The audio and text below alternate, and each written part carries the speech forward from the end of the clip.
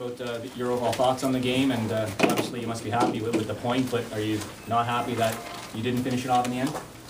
No, I mean I'm not happy with the point. I thought we moved the ball well in the first half. We passed the ball well. We got into good situations, and at times the final pass was just missing, and you know, some quality on the finish. In the second half, I found us to be a bit tentative, a bit trying to play too fast at times, not sort of dictating the tempo of the game.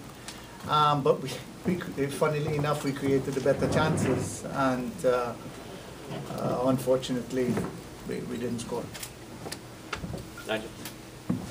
So overall then, 1.1 or 2 lost? How do you look at it big picture, Stephen? I mean, well, what can I say? I think we should have come away with something from the game in terms of 3 points. But we didn't lose the game, which is important.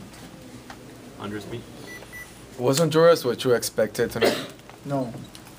I thought they'd be a little more adventurous. They certainly settled down they were very nervous in the first half. They certainly settled down nicely in the second half. They sort of tried to take a better control of the midfield.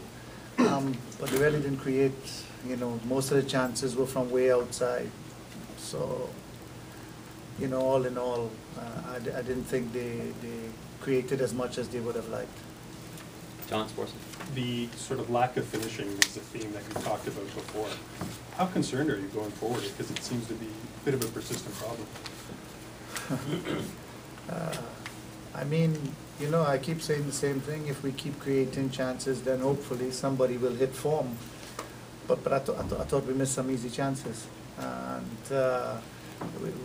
we need to be better on that. I really cannot rectify the problem because now I don't see these players till September. It's a club problem. It's not my problem. It's my problem when they come to me. DJ. Coach, Honduras has had Canada's number in the last 3 or 4 years, winning 3 of the last 4 matches, including 2 qualifiers in the quarterfinal in 09. This was a much better performance. Was it more Canada playing its game, or Honduras not playing its game, or a bit of both? I think it's a little bit of both. You know, we sort of frustrated them in midfield. Both their center midfielders won't get in the kind of space they would like to move the ball. But they did well in the second half down the left side. But as I said, I thought we contained well, and we had good opportunities on the counter attack. It just wasn't for us. Stephen, you talked about the finishing or lack thereof and the frustration that goes with it. You left it till pretty late to bring on Ian and Simeon. Were you tempted to change things earlier than that? It didn't give them obviously much time to make an impact. No, because, you know, I thought we had a rhythm.